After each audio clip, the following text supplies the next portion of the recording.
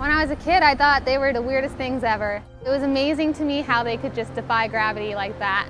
I used to be one of those people who thought, I will never do that. That is for the all-stars out there. And then here I am doing it. It's a surreal feeling. I am a lieutenant junior grade, and I'm currently a student naval aviator. So pretty soon, I'll just be an aviator.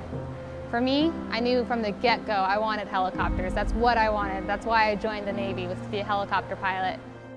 Helicopters is where it's at. It's just, once you get in there and you start flying, you realize that this is what you're meant to do. I was hooked. I loved it. Hovering was the coolest thing ever. You are defying gravity. You're constantly moving your hands, your feet, you're looking at your gauges, and it's so dynamic. When you get your gear on and you're walking out to the aircraft, you have to do a little bit of level of compartmentalization. You can't let any outside influences affect your flying. So for me, when I get into my gear and I get strapped in, I'm just thinking about what I need to get done for the flight. You need to be the best at what you do. You need to be on top of your knowledge. You need to know what you're doing. You have to be the best. That's why we've been selected, is that they want those people who are dedicated and are hardworking and who are going to come ready and prepared to do the best that they can.